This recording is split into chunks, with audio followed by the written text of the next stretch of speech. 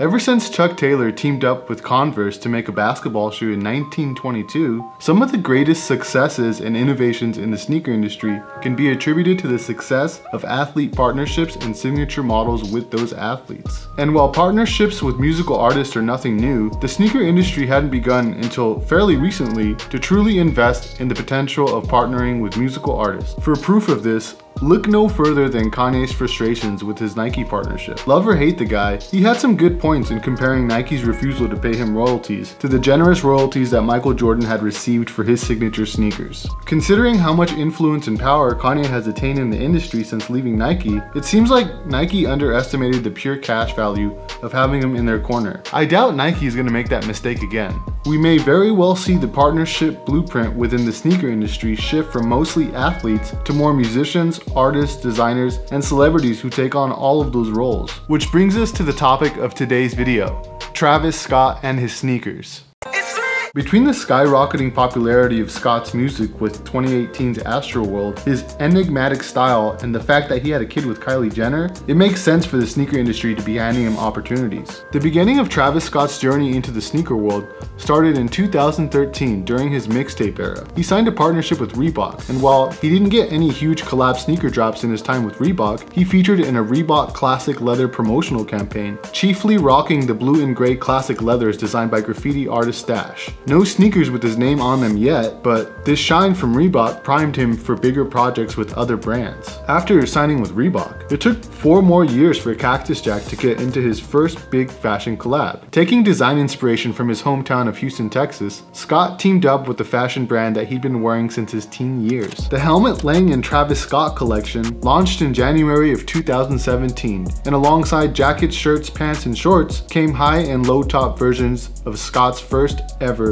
signature sneaker. The tongue of these sneakers sported a bull logo that could also be found on the collection's other pieces. Sitting below Helmut Lang branding, a leather strap lines the heel and another sits atop the leather vamp. Scott had stated in interviews that he'd always been a fan of the straps that could be found in classic Helmut Lang designs, and that he intended to bring them back in this collection. Aside from the straps and a little visual flair in the hexagonal eyelids, a simple nylon upper and the rubber sole make for a fairly understated sneaker. Both high and low top versions came in a choice of either black or coffee colorways. The high tops retailed for $596 while the lows went for $395. Later on that year, a new Travis Scott sneaker was announced, and while a bit of a tease, this announcement marked a huge step for Scott in the sneaker world. In July of 2017, the Jordan Trunner LX Cactus Jack was announced on Air Jordan's website, followed by a super bare-bones interview in which the shoe itself was barely discussed. This one stayed friends and family, and to many sneakerheads who were staying up to date on this one, it wasn't a surprise that it never released. However, only a month after the initial announcement, one pair of these was found for $55 in a New York City thrift store. What would you do if you found these for $55 in a thrift store?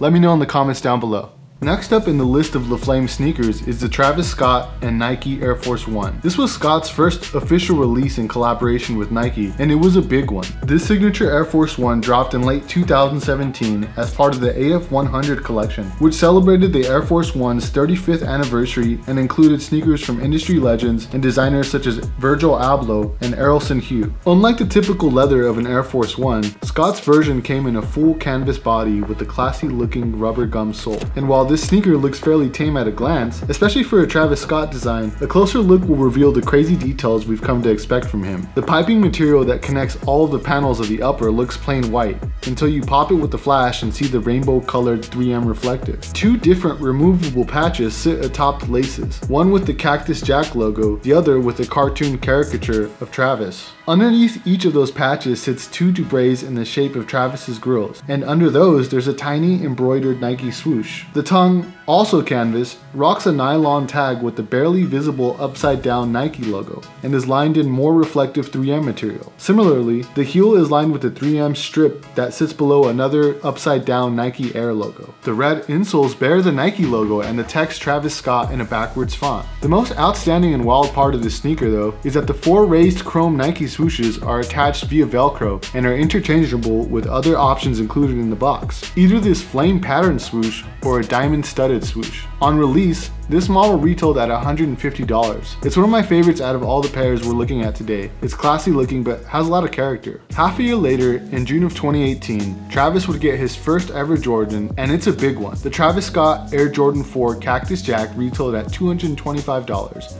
And with the shoe's colors, it paid homage to Travis's favorite football team growing up, the Houston Oilers, known today as the Tennessee Titans. The primary color is the baby blue of the suede upper, while the accenting colors are black and red. The left sneaker has Travis Scott branding, a tag on the back of the tongue with the familiar backwards name and a big Cactus Jack logo on the heel, while the right sneaker sports Jordan branding, its tongue tag reading Air Jordan backwards, and a nice big Jumpman on the heel. Similar branding can be seen on the hang tag of each sneaker, Jumpman and Cactus Jack logos respectively. Both tongues rock a fat Jumpman patch with the cursive flight script. How would you guys rate this sneaker in the lineage of Travis Scott collabs? Also appearing in 2018, the next couple pairs of sneakers are more Jordan 4s, but these two were unreleased and only ever really seen on the feet of Travis Scott or his friends and family. These two pairs are the Travis Scott and Jordan 4 Purple Suede and the Travis Scott and Jordan 4 Olive. It looks like a couple pairs of the purple suedes have floated around online, but as far as I can tell, the olives are truly unattainable. The only good news I have for any of you who might be fiending for a pair of the olives is that the Jordan 4 Taupe Haze is a pretty close lookalike. The Travis Scott Air Force One Sail is pretty easy to cover because it's similar to Scott's Air Force One from the AF100 collection.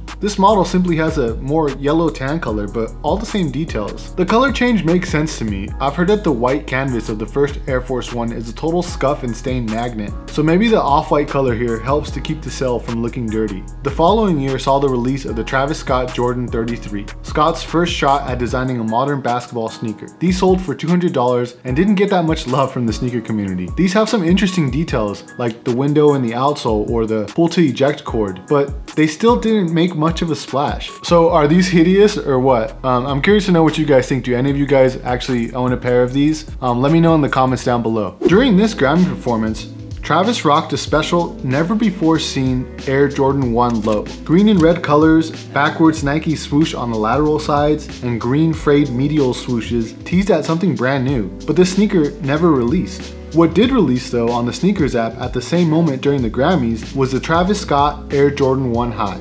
This is the first time sneakerheads could get their hands on the backwards swoosh. It's another sneaker that presents a fairly muted aesthetic, but in typical Travis Scott fashion, this J has plenty of hidden details. We're gonna keep this list rolling instead of covering all the little details, but I gotta say that folding ankle pocket is a dope touch. It's worth mentioning that pretty much all of these sneakers came with unique packaging. Most of the time there's Cactus Jack branding present on the box, and sometimes even on the paper inside the box. The pink paper that comes in the Air Jordan 1 box is a pretty dope example of this type of attention to detail that keeps these sneakers feeling hype and exclusive compared to just a normal Jordan retro. In July of 2019, a Travis Scott version of the Air Jordan 1 Low would finally be released, and it ended up looking a lot more like the high top version we just discussed than the version we first saw LaFlame rocking during his Grammy performance. The backwards lateral swoosh is present again, and much like the high top version, there's some uniquely placed Cactus Jack branding like this offset logo on the tongue. These came with 3 extra pairs of laces, red, black, and pink, providing both flat wax and oval lace options. Scott's partnership with Nike and Jordan brand continues to thrive as we go on down the list. Next up is the Travis Scott Air Jordan 6, which was first seen on Scott's feet during the halftime show of the 2019 Super Bowl. The original olive colorway dropped in October of 2019 for $250. 3M hits pop out from the perforations in the upper, and a bit of Cactus Jack branding accompanies plenty of Jumpman logos. Some new stuff was incorporated as well, like this is the first Travis Scott sneaker to sport glow in the dark, which we see in the outsole,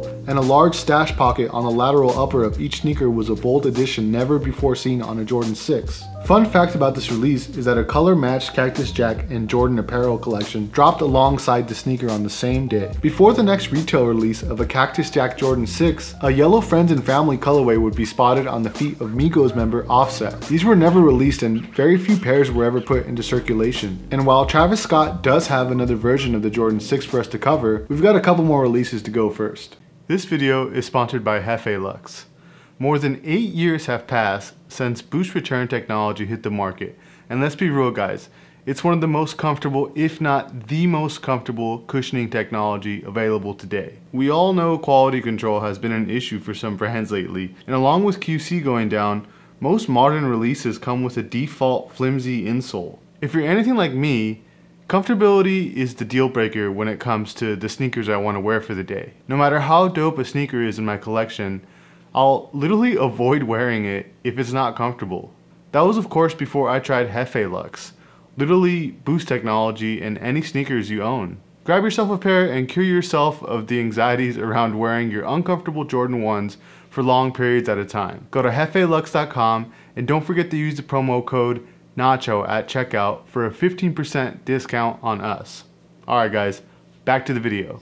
One more collab would drop in 2019. The Travis Scott and Nike Air Force 1 Cactus Jack. This one's definitely interesting, and you're likely to either love it or hate it. There's a lot to dig into on this sneaker, but we're gonna go over it real quick since we've got so many sneakers to cover today. One tan duck canvas swoosh, one camo swoosh, a long suede toe, soft leather vamp, crazy multicolored panels of the upper. One wild thing is the Cactus Jack logo that's stylized like a death metal band name. It's present on the uppers of the shoe and also on the box. I've never seen that kind of death metal font used on a sneaker before. A zip-up corduroy lace shroud, button-on straps on the heel, mint stitching on the midsole, the tongue is flannel. There's just so much going on here. Dude, just look up these sneakers and check them out if you want to know more. They're wild. Let's move on now to 2020, where we'd see Cactus Jack contributing to the Nike Dunks craze. First with the Travis Scott and Nike SB Dunk Low. Picking back up Travis's hometown-inspired cowboy aesthetic, these have the bandana pattern corduroy prominent on the upper with suede swooshes and swaths of sand and tan.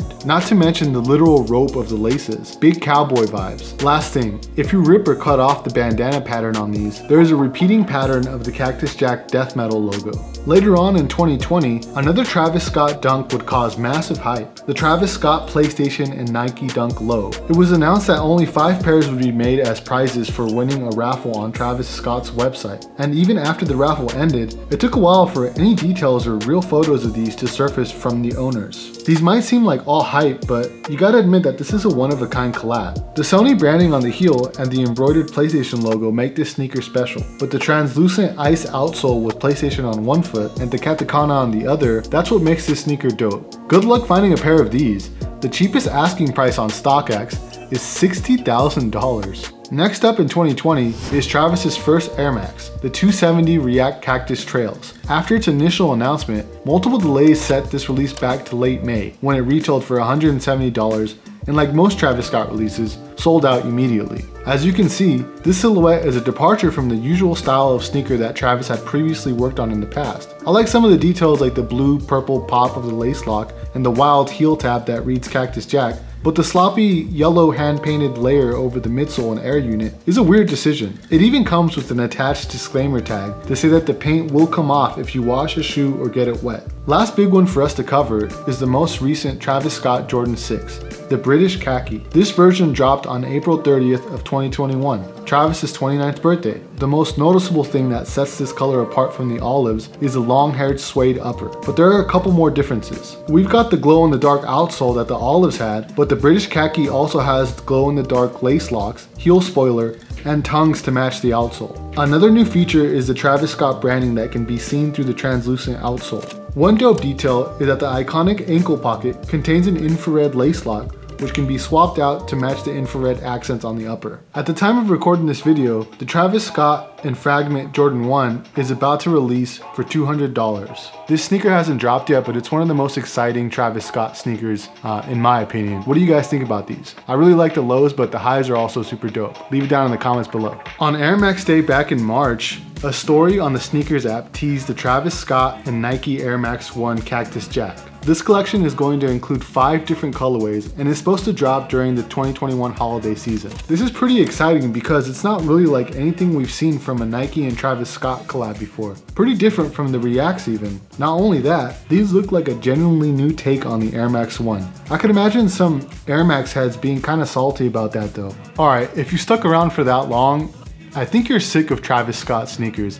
And to be honest, I do think that Nike is milking their partnership with Travis Scott. I mean, it's such a huge lift of sneakers in just a short amount of time, only 4 years since the first Travis Scott and Nike shoe. And obviously they've made a lot of dollars, but for me personally, I think it's too much. There are some dope moments, but I think it's time for Travis Scott to get his own sneaker. I think that would be more interesting. But hey, if you want to learn more about footwear and sneaker culture in general, I put together this playlist that me and my brother Nacho made for you to check out. It's all the sneaker history videos that we've done in the past. We've done the original Jordan 1, we've done the Jordan 4, we've done the Jordan 11. We've also done like history on shoes like the Puma Suede. So go ahead and check that out, click on that, and I will see you over in those videos. Peace.